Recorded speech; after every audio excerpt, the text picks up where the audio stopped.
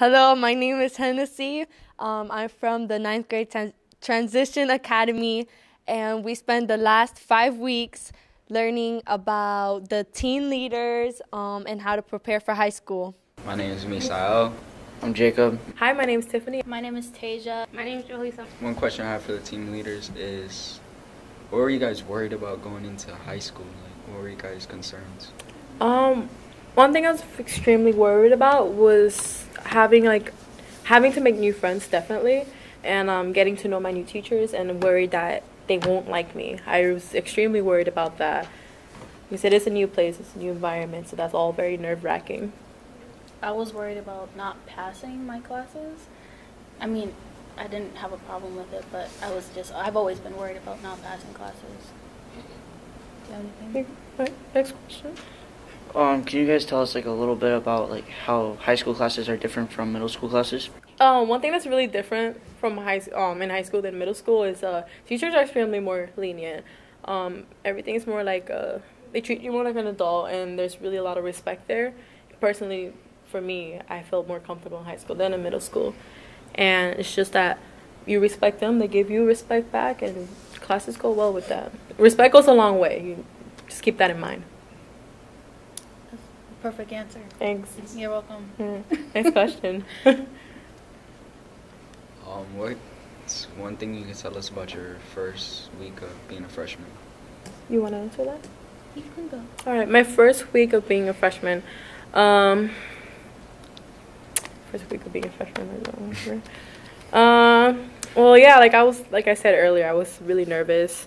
Definitely got lost a lot. I got lost so many times. So just don't be afraid to ask students for help, older students.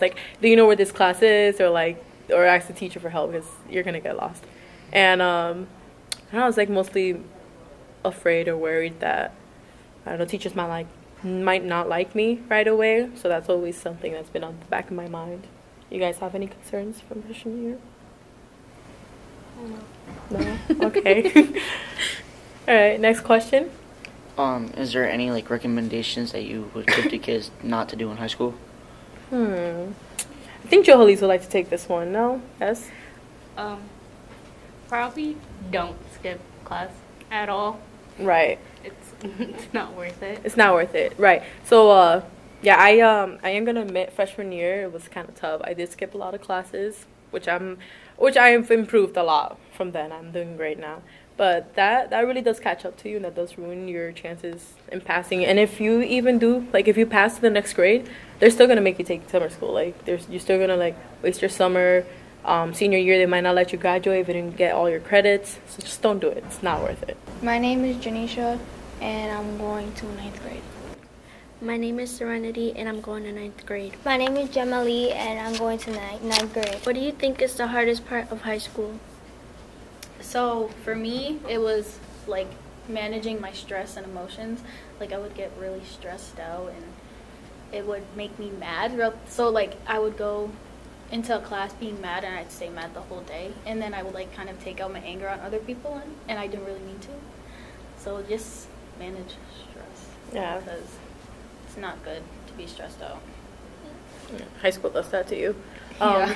Something for my answer would be worrying about the future a lot. So as you know, we are seniors, and we do have to start worrying about college and what we want to do in the future jobs, and what we're going to study, and that's a lot of stress. It's stressful, it's worrisome. Not only do I have to worry about finally passing senior year, it's applying for different colleges, passing their tests, and just everything else. Getting accepted, that's a big part. That's very stressful, but I'm sure it'll go well. How do you usually keep track of high school work? Well, for me, I have a little planner, and I write down anything assignments or tests or projects and when they're due. I usually just keep all my work in a folder I know I'm gonna use every day, so I'm reminded about what work I'm gonna be using. I'm gonna be using it every day, so I'm gonna see it. Yeah. But yeah, all right. Next question. Will we all of our classes be on the same floor? So it's different for Dean and Holyoke. So I know in Holyoke it might be a little bit different based off of grades. But in our school at Dean, we have shops in all, like, we have shops in the basement level, we have shops in the second floor, third floor, so like definitely a lot of moving around. But most of our classes would be on the third floor because that's where most of the academics are, and there's no shops on the third floor. So we say about third floor. That's it. If you have like a shop on a certain floor, or you end up Getting late. end up getting late to class because of what you're doing in your shop, just talk to your teachers because they're understanding. Like, I talk to my teachers because in health assisting we go to the nursing home, and sometimes we would come late, so I would talk to my teacher about it and she would understand that. So I wouldn't get in trouble for being late to our class. Just make sure you talk to them. Most of the teachers are understanding about it. So yeah, make sure to always approach them if you have any issues, whether it be you being late, issues with work, issues if you need to stay after school and like do extra work. Always talk to them. Don't be afraid to do that. It's completely different if you've had bad experiences with that. High school is completely different. I guarantee a good time. For students who are shy, what do you suggest, like, how to make friends? you can start now. Okay, for students who are shy, I say, well, this program is definitely a good start because you guys are going to be coming into high school together. Like, you're going to know each other already. So you're already doing something right. There you go. So that's something. Kind of just making sure you make that one friend or like that one person you kind of know in the beginning of the year. Or like always starting off with a compliment. Just be like, hey, I like your shoes. Or find something in common with that one person. And I don't know, eventually you guys become friends. It just naturally happens. I'm not very good with this. Yeah. Try and sit next to someone maybe you don't know, and you'll probably become friends with them. That's what happened to me. And the girl's my best friend now. Like, I sat next to her in class. So I was really shy at the beginning of the year. So just try and put yourself out there, but don't push it too far. Like, it's good to get out of your comfort zone a little bit. Have you met the new principal, and what is he like? Yeah. The new principal, Dr. Mahoney, he's really nice. Like, he, like, tries to get to know you. Like, every time I see him, he always says hi or good morning or good afternoon, asks me how I'm doing. Yeah, he's really nice and anything. I love Mahoney. Alright, he's so cool. Like, the first day I met him, he was, like, very, very approachable. And, like, I guess he had found, one of the teachers had told him I was into photography, and he started making up these new project ideas for the new school year, and he's like already planning stuff for me, and it's like really cool, and like oh my god, you're so cool, like, you're really outgoing, like you're already planning stuff for the students, and like that's really nice. That's really nice. He's already have like plans and ideas for the future. Yeah. What would you do if your friends don't care about school? Ooh. All right. You want to take this one first, or you want me to? I gotta think about it. All right, I'll go. So, what to do when your friends don't care about school? Definitely, let them know you're serious about school. Let them know, like, hey, I'm here to pass. I'm trying to do my work. And if they're really your friend, they'll respect that. And just, don't let that get in the way. Don't let them skipping class or let them, like, messing around. Don't let that get in the way. Do your work. Tell them this is what you're here for. And eventually you guys can hang out after school, If they're really your friend, they'll respect that, as I said earlier, and they won't interrupt you from your work. And sometimes you can even help them get serious about class. Always, if the teachers can't reach them, you as a friend probably can. So that's always a good thing to keep in mind. For me, I've personally had friends who don't care about school, so like if they're trying to goof off with you during class, try and ignore them. Like, not be rude about it, but try and ignore them and get your work done and tell them afterwards when you're done. Just chill with them, do whatever. There's other times to talk to them, not during class. My name is Henessy Paneto, and I'm entering 9th grade. My name is Erick Benitez. I'm going to 9th grade. Some good ways to handle bullying, I would say, it depends on how serious it is. Obviously, if it's very concerning, it's like someone's getting hurt, someone's extremely like, like if someone's getting hurt or they're gonna hurt themselves, obviously tell them so. But if it's like, like constant, like someone picking on a girl in the hallway or a boy in the hallway, like, I guess if you're seeing this go down, definitely approach the victim and tell them, like, hey, like, don't worry about it. Like, I'll be here for you. Like, be their friends. They probably need someone there for them. And if it's happening to you, well, it depends how you're going to take it as a person, whether you're going to ignore it or you're not going to let it bother you. Like, for me, example, I never let that stuff bother me. I have a, don't care attitude, and usually if it a bully would have started, they just realize, wow, this girl does not care. Why am I going to waste my time here? And I'll be like, exactly, wow. So just have that you don't care attitude, and just try not to make the situation worse by like really like saying, oh, what are you going to do about it? Blah, blah, blah. Like, you know what I mean, right? Like, Yes. don't make it worse. Don't fight the bully. Like, they're obviously upset about something. Yeah, would you guys like to say anything on that? You should be a motivational speaker. That's best. Oh, thank you. All right, next question. Oh, can you give us some examples how to do that well? How to do well in high school. Definitely, if you're having trouble on your work, whether it be small or big, just go up to your teachers and ask for help. You can let them know early in the morning. You can say, hey, I need extra help and I can't stay after school. Maybe they'll be there early in the morning for you. They're very understanding. Something else that will help you do well is keeping distractions away, like your phone. Don't even keep it in your bag. Don't even pull it out of your bag unless it's a real emergency. Then you can tell your teacher, just be like, hey, I'm gonna go out to the hallway. Just keep that in your bag. Don't mess around with your friends too much during class time. That's a big issue. If you know you're gonna be talking a lot with your friend or something, you're like, hey, listen, this is important. We're gonna try to do work. I don't know. Yeah, it's about simple stuff here and there. What about you? Basically, like what she's saying. Mhm. Basically, just pay attention to your classes, because if you don't, then you're gonna fall behind, and it's not gonna be something good that'll come out of it. Being able to space out on how you do everything. So sometimes if you get homework, and if you're doing sports at the same time, you gotta learn how to keep the time in check. So you time can management. Yeah, your time management. You gotta learn how to break that out.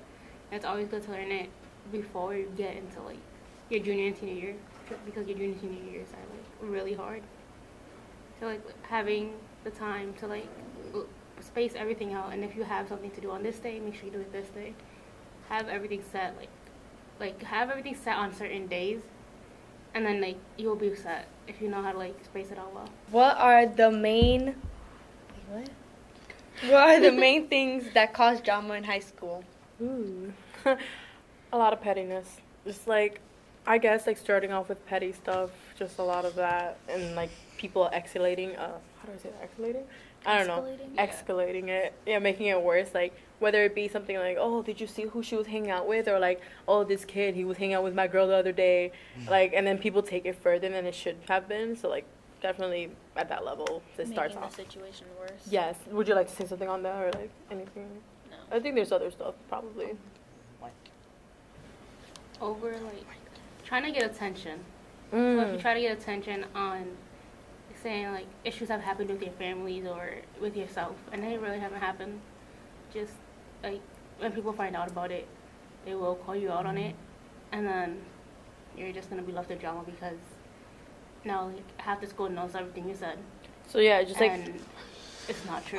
Yeah, just be careful what you put out there, what you say out there, because you probably don't know half of these kids, and they might be there waiting to hear something terrible and use it against you. So just be really careful who you trust. Why think kids spread rumors? I feel like rumors always start online first, kind of did you hear who this kid was hanging out with, or did you know this happened to this person, and they take that to school with them, and it just escalates from there. People don't know the real story, so they start making more rumors to it, and just I don't know, Yeah, just rumors about it. That's a good sample. Yeah, that's how they start. I don't know specific rumors, but just that's how usually they start. Anything can start online too. Yeah, yes. On social media, if you just say one thing, it can get blown wrong. That's fast. Yeah. Screenshots. What she said. All right, go. Next question. Is there a certain teacher or counselor that you go up to when you have a problem in school? Yeah, if you're going to Dean, I don't know about Holy Kai, but if you are going to Dean, I recommend Miss Myra. She's very, she's very open, she's very accepting, she's really nice. She's a nice lady. She's our counselor at school, and I go to her when I have issues, and also, it doesn't always have to be a counselor, it can be a teacher. For example, I go up to my history teacher, and I always, if I'm having a bad day, I talk to him, hey, this is what's happening, and I need help with this. And they're very understanding, so just keep in mind, you don't always have to make close relationship with counselors. Can be normal teachers, shop teachers as well. Would you like to say something on that? Yeah, for me, I go to my shop teacher, Miss Westcott. I think having a close relationship with your shop teacher will make a difference because my shop teacher, Westcott, she's been there for a lot for me. Yeah.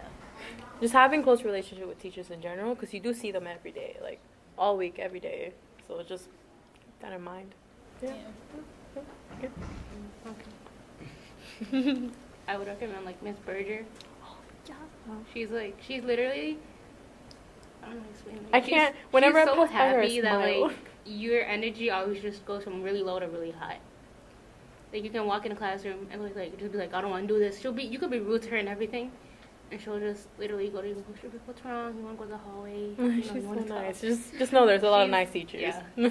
She's just like really. And then if you say anything and you like don't want to be said or anything, she won't. And if you're just having like a bad day where like, you can't physically and like mentally can't get yourself into prepared for class, she literally understands everything, and she'll just be like, okay, like if you need to take time to yourself, you can. Si tú pudieras hacer el año nuevo otra vez, ¿qué es una cosa que tú harías? Yo quería tener una actitud más positiva en ese año, porque en verdad yo entré ese año bien como con calamado. You know, no quería hacer nada, no quería hablar con nadie, y eso en verdad me arañó mucho.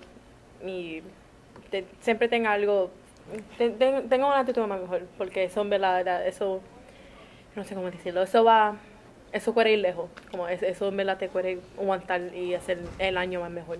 No quitar las clases, porque en verdad yo sé que es un año nuevo y todo es nuevo para ti, bien fácil para quitar las clases, pero no lo hagas, porque en el futuro eso te va a coger y tú no puedes pasar el año y vas a tener que ir para la escuela en el verano. No un tiempo bueno, eso no lo haga. What advice you would give to all the freshmen? Advice, okay. I would say, like, be yourself, stay true to yourself, and don't let anybody try and change you for anything. All right. Can I say this the next one first? Go ahead. All right. Don't be someone you're not. Like, I get it, it's a new place, and you probably want to do your best to fit in and like be liked. But don't be someone you're not, because the friends they're gonna be friends with you because of this person you're acting like, and you're not gonna like your friends because it's not who you are. So just be yourself, and what you always say, stay true to yourself. Yeah. That was good. Good answer. Thank you. It's heartwarming. Don't change for God. anything. Go. I can't stress this enough. Don't skip your classes. Yes. Just don't do it. It's not gonna end well. That's all I gotta say. Yeah. One more thing, we had to throw it out there. All right. And thank you, team leaders. Oh, well, Thank it was you, our team pleasure. You're welcome. Yeah, we clap. Can we clap? Yeah. Thank you for watching and have a great year. All right, good.